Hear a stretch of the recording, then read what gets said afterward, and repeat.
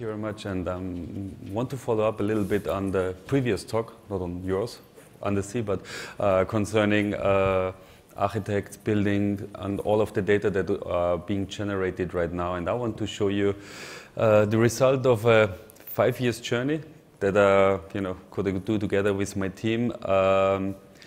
What we developed, because it was quite a lot of work, even if it sounds very easy, as you will see afterwards, how we see the future in buildings, how we can enable any smartphone, not only a Google Tango device, to understand where it is right now in a room, if you want to go somewhere, how you can find that way. But as we have seen through the talks the last months and also today, it's also about how can you show the right data on the right spot and how can you make use out of it. And I mean, there's really a lot of data and a lot of use cases coming up. But maybe to start, why I'm here, what was the idea at the beginning when we started in 2012 with the project? In general, we've seen that buildings become bigger and bigger, and people are getting confused and don't know where to go to. GPS did not work and still not working today in buildings. And in 2012, I mean, beacons became popular, but as far as I get the feedback from the talks with our clients, which are airports, shopping malls, factories, and so on, even if there are a lot of suppliers and implementation and system integrators for beacons, it's still at the end. You have to put a lot of hardware into a building, a lot of wiring, and if you don't wire it, you need a lot of battery that you'd have to change every year, every 2 years. And at the end, what do you get out of it? A blue dot on a map, and that's everything that you have right now. So that's where we are standing right now, and we also have some clients where they are not even able to implement beacons due to the radiation, because I mean there are maybe factories, hospitals, or other venues which are quite sensitive concerning additional radiation. So we just said we have to come up with something else, and I just sold another company of mine last week, where we were focusing the last 9 years already on augmented reality and other point of view, and we've seen that throughout the last 9 years, the only thing that didn't change, where you always were able to exit it on your smartphone, is the camera that you can use. Because I mean, when you at the beginning, iOS 5 or 6, you even could use Wi-Fi triangulation before they stopped it and said, okay, you have to use Apple API to get your location. So we said, let's focus on this. We know augmented reality is working, and can we really use it to understand where you are in a building? So what we developed in general is a process that you can record a building. That's what I want to show you right now. We just use a standard digital camera and a fisheye lens for this. But to be fair, you even could use your smartphone, only if you have a big building like, I don't know, Airport of San Francisco or Heathrow. It just takes quite a while to implement. Hope the video is working. Oops. Can I maybe start the video? Or?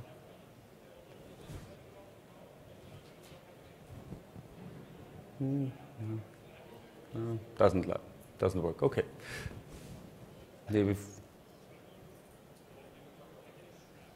Okay, let's see. Otherwise, I just try it without the video. And what we do is, in general, you can just record the building, which means you're just taking normal pictures. We put the picture in our backend. Our backend then takes every single picture, calculates a point cloud out of it with the algorithm that we developed on our own, because we have seen that most of the SLAM algorithms which are out there right now generate too much data, and what we are looking for is not to reconstruct the building like others are doing it, but what we are trying is to get as little data as possible out of the pictures, but enough to have a stable tracking. So this was quite a lot of work, and what the algorithm then doing is, as you can see it here on the left, it takes all the pictures, it takes the points, it puts the points together, and at the end what do we get is we have a point cloud of the whole building, and we merge the point cloud together with the 2D floor plan of the venue, and then both together looks like this. So the big advantage is, even if you have a mono camera and not a Google Tango device, where you have a depth sensor and you can sense the size and the scale of a building, we know the scale out of the floor plan. We have the 3D map on top, and so even with a normal smartphone, iPhone 6, 7, or any kind of Android device, you understand when you recognize the structure of the building, where you are, and also the size of the building, and so we also know then the distance, for instance, how long you have to go to somewhere. Let's see if the video works here. Ah, perfect, that's better. So in general, what we are doing is we have an SDK for iOS and for Android that you can integrate in any kind of application. When you first start in the application, our SDK, what it does is it takes the first 1 or 2 pictures. That's now a sequence like it's always positioning you. We calculate again out of the picture the structure that we can recognize. You see, even if there are a lot of people, that's not a big issue. And here, this very small dot is that what our server calculates. So out of the structure that we recognize, we understand where you are standing, where you are looking at, and we directly can then position you very accurate where you are standing. Perfect. And this enables us to a lot of new use cases, because in general the whole building becomes like a huge website for you. You don't have to implement any kind of special hardware, as mentioned, no beacons, no Wi-Fi that you have to implement. It's really just the camera, which enables us to show you where you are, like here. And for instance, like here on the main train station where we have an implementation, you directly can understand, okay, where is your train leaving, for instance. It shows you then on the track, okay, which train you have to enter, which door you have to enter. And then ideally, that's the future, that's not working right now. It also even navigates you within the train where you have to go to. So the cool thing is that the whole building becomes interactive. And it shows you like a good friend where you have to go to. So walking through the building becomes more intuitive. I mean, as we have seen in surveys that we've met, people are not walking around all the time like this, of course. But I mean, as you can see it here, it shows you the way. You go down till the next corner, you put it down, and when you are there at the corner, you look up again. And the cool thing is that everything not only becomes interactive, but also personalized. So here the idea, for instance, is that when you're coming from the Middle East, and they're having a lot of clients from the Middle East, all the different signs that you're having are in Arabic, for instance. When you are from China, you then can see all the signs in Mandarin, for instance.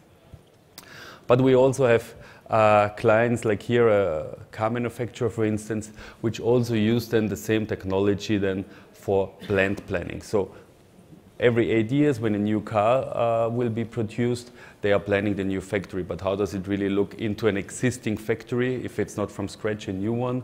Do you have enough space? Is there a pillar in the middle of one of the production steps? And especially also if you have, for instance, to tear down a wall like here, and they made a picture while building up the wall 8 years ago, or you have the BIM model, you can see, for instance, what kind of pipes are in the wall, do you have to take care of something, and so on. So it really can be very beneficial for production in a factory, but also, like we heard in the talk, 2 talks before, all of the different IoT devices are sending you a lot of data into your backend.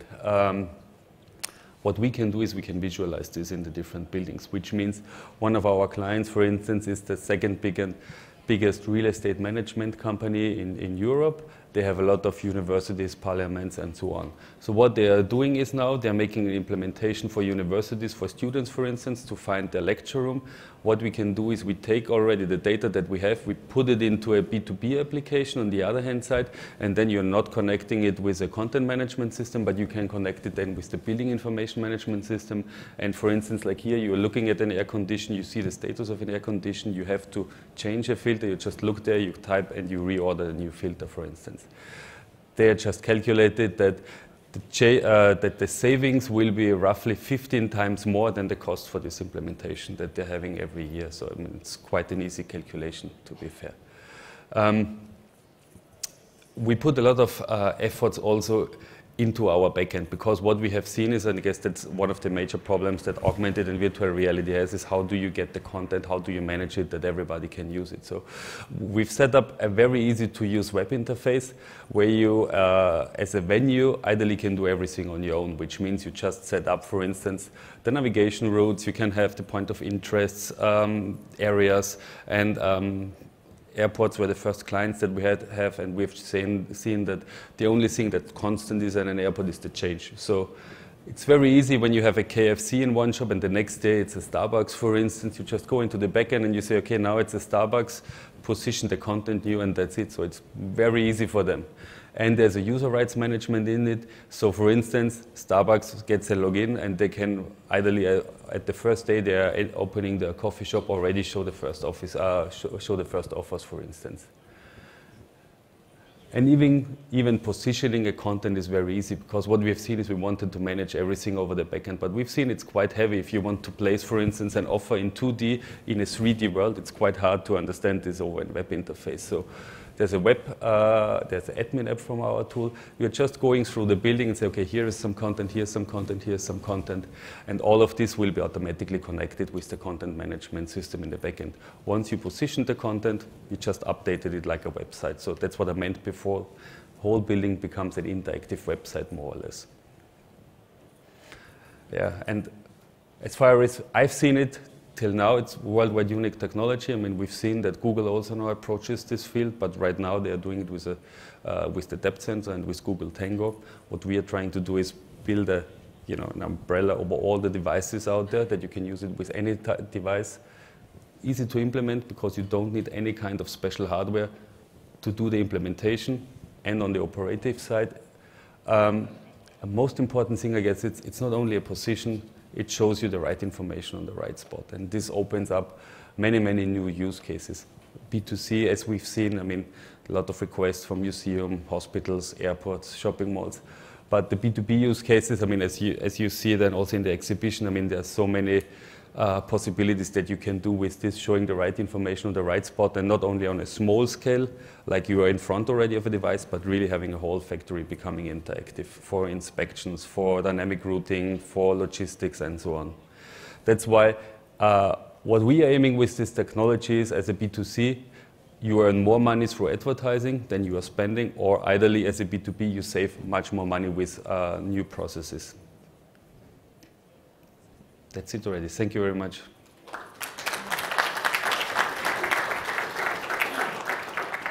Plenty of time for questions, if anyone has any. Yep. So you were saying that it's really, you don't need any special hardware, but like how often do you need to, if ever, do you need to rescan, so to speak, the environment, because the environment will change, right? Exactly. That really, to be fair, these are some learnings we have to do, but we made some implementations in May 2015 and they're still working at an airport. And for instance, we've thought that maybe in a duty-free we have to rescan, but it's still working because let's say in one picture we have between 1,000 to 3,000 features points that we can recognize, and we only need, as we have seen in the tests, 15 to 20% of these points, because every point has a X, Y, Z coordinate and a description to each other, which means like you have a picture of my face and you have something here to recognize, my face is moving, but it's still stable. So that's why even if smaller things are changing, or even a little bit bigger one, it's not such an issue. Normally in most of the venues you have very good structure on the ceiling, so as long as you don't restructure the ceiling, but maybe you just change something in the duty-free area or something like this, it's no problem at all. And sorry, maybe one small add-on. What we are working on is that it's also a self-healing solution, because everybody walking through the venue sends us back a stream as well, so that we understand what has changed. So for instance, 10 times someone sees a change, we know it's not something dynamic, but it's really something that we can take back. But at the moment, for this, we are still struggling with the quality of the smartphones, since not all of the smartphones are calibrated. We only know now proactively, look, the quality of the recognition goes down in that area, please rescan. But we hope till the end of the year or next year that we even have a self-healing solution, so that all of the people help us then to repair.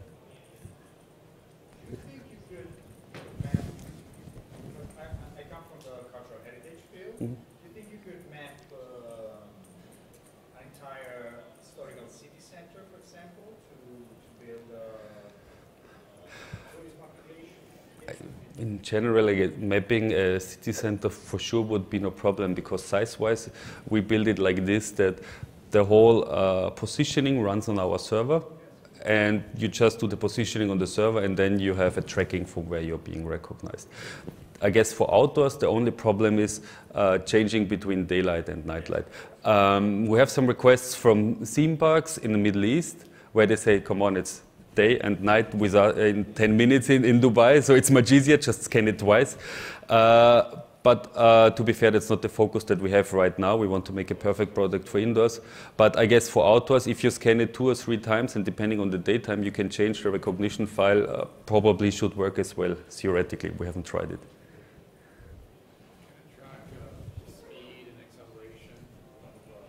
Yeah. Yeah.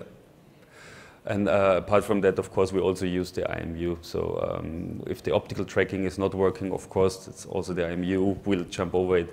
That was quite a complex process, to be fair, that you get 60 frames per second with optical tracking and IMU, and that the client doesn't realize the difference, but yeah.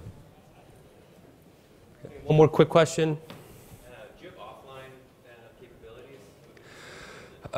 Not for the B2C solution, but we also will have in Q3, hopefully, a professional solution. Professional for, because we have seen that a lot of applications in factories run on Windows.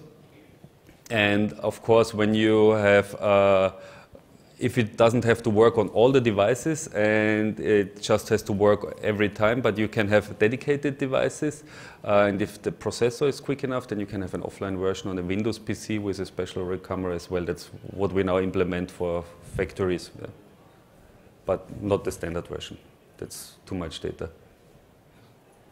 Thank you very much. Thanks.